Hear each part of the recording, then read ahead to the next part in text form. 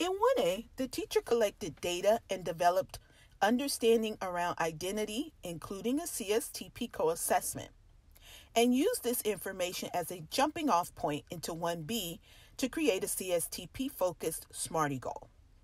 The SMART-E goal also incorporates aspects of anti-racist practices. Start 1C by copying and pasting the SMART-E goal and action steps from 1B.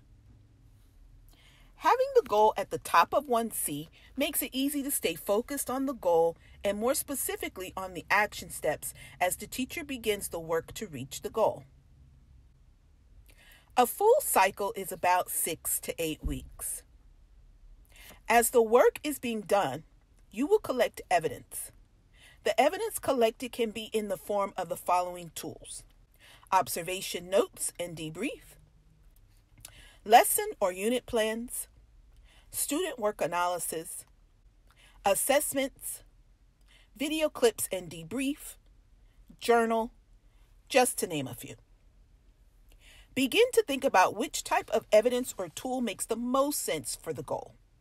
For example, if the goal is 1.6, monitoring student learning and adjusting instruction while teaching, the observation tools could be a good source of evidence for this goal.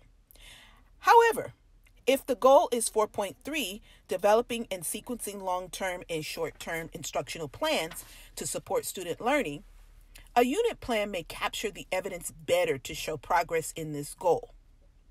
For each goal cycle, 4 pieces of evidence must be linked.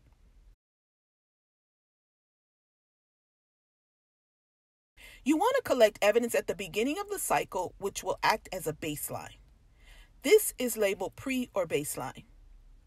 You may have linked the same evidence in 1A, in which case you may link the same ones in 1C if applicable. In other words, it's okay to double dip. A baseline observation and a summative observation is required. Even if it might not be the best evidence for the goal, it is still required. However, the pre-observation can be an informal short version. In addition, one more coordinating set of tools must be linked as evidence. Here are some examples of coordinating sets.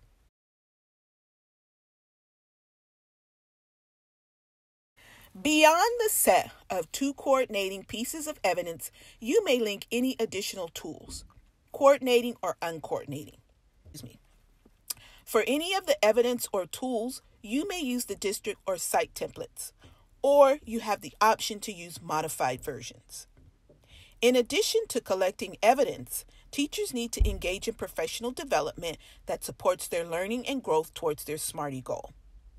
Collaboration with colleagues, PD, professional reading, professional research, or observation of colleagues.